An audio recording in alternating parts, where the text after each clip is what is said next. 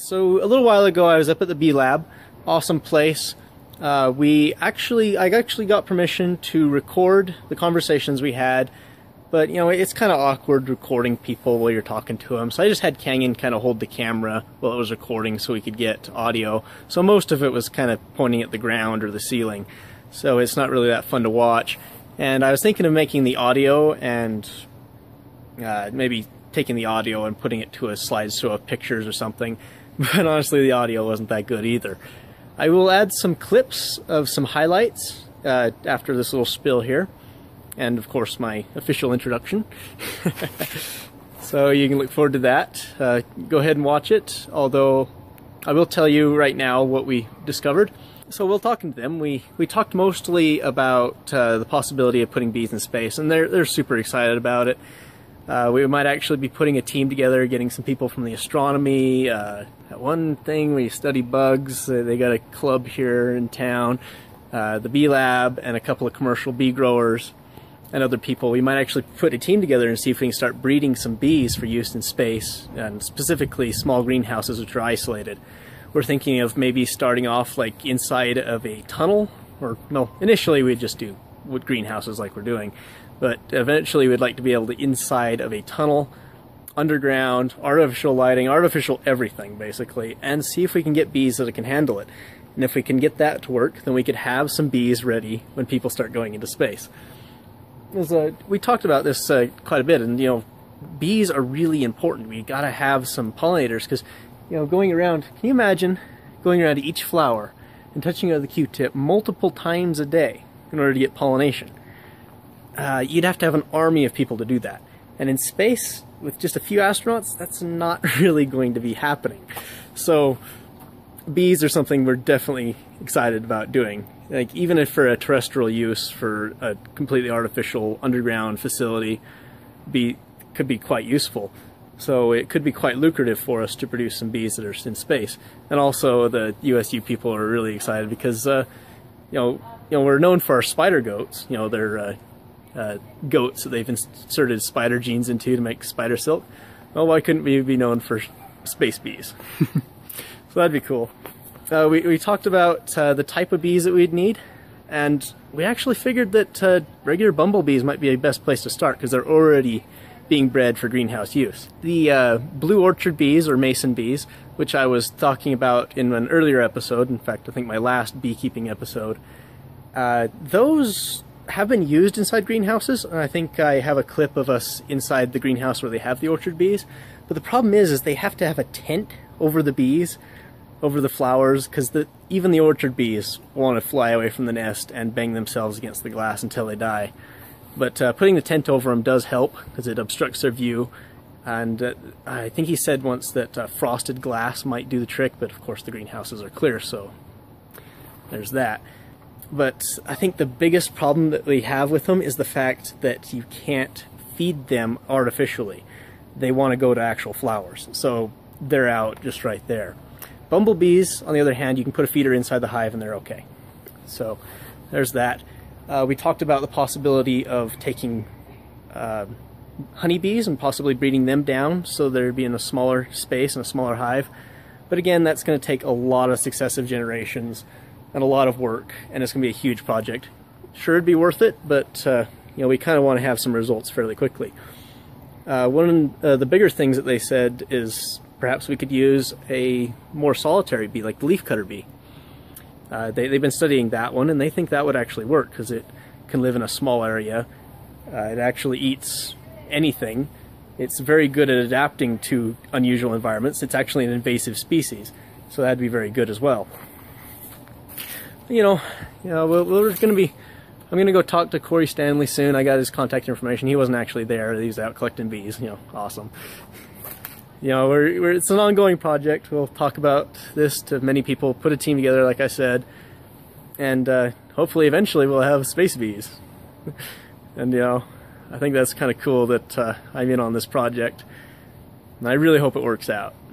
So, hope you guys enjoy the next couple of clips. Super short, not very high quality, you know, mostly to prove that I was there and we looked at things. I think I inserted some pictures with information about the blue orchard bees. So, go ahead and watch that if you like. If not, I guess I'll see you next time. Alright everyone, Cody here. So I'm here at the USU Bee lab, as you can see. This is actually one of the best places in the state for studying bees, and it's really quite amazing. I haven't been up here yet. So we're gonna actually go inside and have a look around. You know, see if we can talk to someone. Sound good? Okay. Local beekeeper. And I see. Yes. Yeah. In fact, alright, so we might as well start the grand tour here. So, unlike Would you mind if we recorded some of it? Oh, yeah. Yeah, okay. Yeah, we can go ahead and record them. So, dang it, Andy's not here. I don't know quite where Corey is. But pretty much what I do is I look at how to raise bumblebees. Well, that's what my advisor does. And moving within here, actually, so we have quite a few different species here. And these actually came in. Oh, they're actually alive in here. Oh yes. Wow. No. We're not like the people up at the lab. So this is that looks like a queen. It is. So everything that comes out right now is a queen because unlike honeybees, bumblebees have an annual life cycle and whatnot aside from a perennial one. Right. So yeah. So what we do is we go around here and pretty much what we've been catching them on is Phacelia, but also any early blooming. So you're just going and catching queens. When we throw them in here, what we do is we give them a wax-coated pollen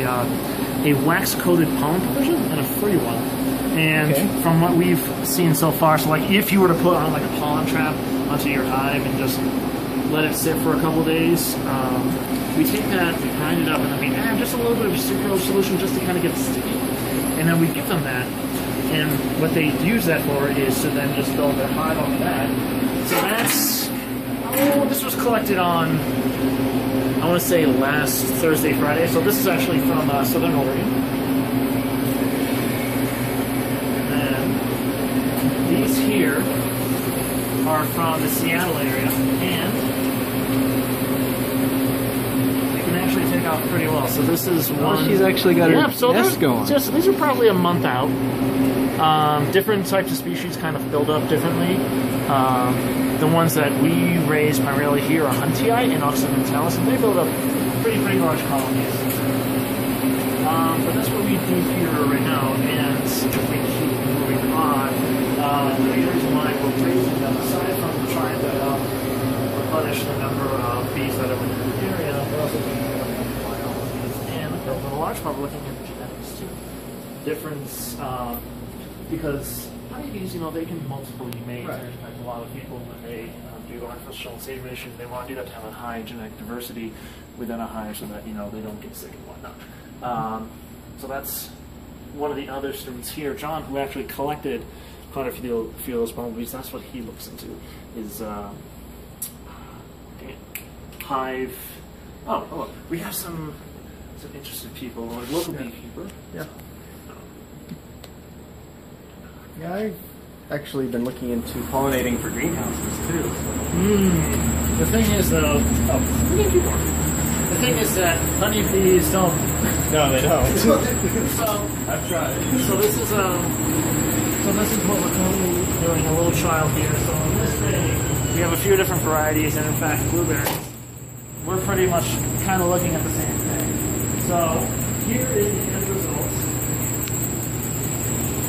What you'll get in like a commercial hive, but these are actually raised from here. Oh, yeah. Yeah.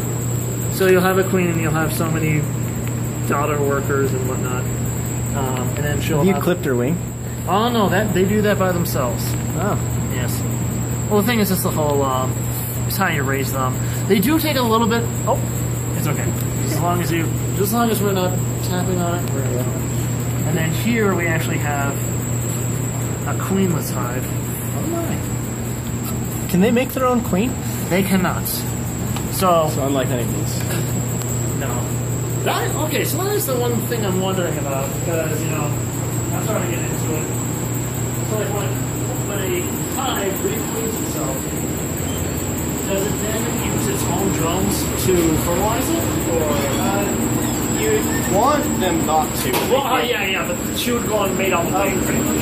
If they use their own drones, it ends up with a very spotty brood pattern. Okay. I have seen that happen. Okay. But yeah, so just to let you know that there are pretty much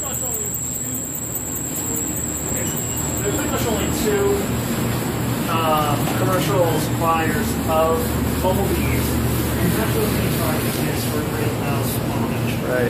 And then here, where we spray the fungicides. So there are. Pretty much, this was a little before and after that we're taking a look at. That was the control. And they are pretty much about the same size, but a lot of them did not return. So the fungicides wiped them out, huh? Is that what they were It's not so much, we're taking a look to see whether or not they keep going to the plants. Okay. Because what's the point of having something in a greenhouse that you paid for and it's not even going to go and pollinate? Right. But, yeah, so bumblebees are a big commodity for greenhouse pollination, as you probably find out. But yeah, so what have you guys been thinking about? I was actually looking into doing space bees. Space? Oh, what? Yeah. Because I'm with Mars One, and we're going to be putting people on Mars, and we need to be able to pollinate in a small greenhouse. Oh, okay. So my girlfriend, she teaches, so she's part of a big conglomeration over at CU Boulder, and she does robotics, and one of the things that they do, like, they do different modules for every, and one of them was in space, and how can you develop a robot that's in space? And I kind of was wondering about that. How do bees determine If you're going to be growing your own food in space, you're going to need something to pollinate it. You know, the person, you could do it, but you know how bees are such a good Sure, I'm wondering though if they resort more to crawling than flying because I mean, there's no gravity. On Mars. On Mars, there would be some gravity. So it's in a green. So it would still have. Yeah, maybe we could do the zero gravity bees as well.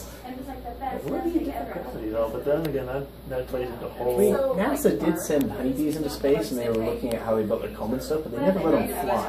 Right? I'd really love to see them fly. So they kept them in a confined space. Yeah, I'd love to see the bees fly. I imagine they could figure it out because they're pretty smart. Okay, sorry. When you talked about referencing that. Yeah. Okay. But yeah, it's pretty crazy. She would be the one to talk to as far as because I can tell you right now. Certain species we've tried to do in the greenhouse and they just don't work. But who knows? And also, I was thinking if we could like get the team together and like actually try to selectively breed them for like a confined greenhouse environment. Is this for? Is this just? It's just something I'm interested in. Oh, cool! The potential for. It's basically like despite the fact that this is an enclosed space, there's little holes everywhere and different. And they'll try until they're dead to find a way to get out. And what the tent does for us is that there are no holes in it whatsoever, so they have to stay in here. And so usually when you release them, one of the things you don't know about solitary bees is what they do between the time that you release them and when they start nesting. And for the most part, like our osmia, we have maybe a 30% retention rate. And a lot of them just disappear and we never see them again. And then the remaining ones nest. So the tent is kind of like force them all to stay here. And then we get a little higher success rate. But competition as you need enough in the tent, enough for resources for them to actually establish a population and then multiply their population. So can you feed them supplemental sources? Unfortunately not the osmia area that the worship bee, they won't go to supplemental feeders. They've tried. I don't know about say leaf, so like Houston was saying, leaf cutting bees might be a better option for that sort of thing. Their bee is called Megachilirotondata. They're from Europe, and they've been introduced here, and they're kind of an invasive species, but we use them for alfalfa pollination. They're much less particular than a lot of the native bees, and I think that's kind of a trait of all. I wouldn't mind using an invasive species as long as they do it, right? Yeah, and I mean everything's going to be invasive on Mars. Actually, you'd want invasive species because those are the ones that are able to adapt to different environments. And really that's what we've been talking about. So yeah, that probably would be a better option if you were to try a solitary bee, and that's something that we have. I mean, we use them for alfalfa pollination, and so they're basically our largest or our single most important solitary bee pollinator.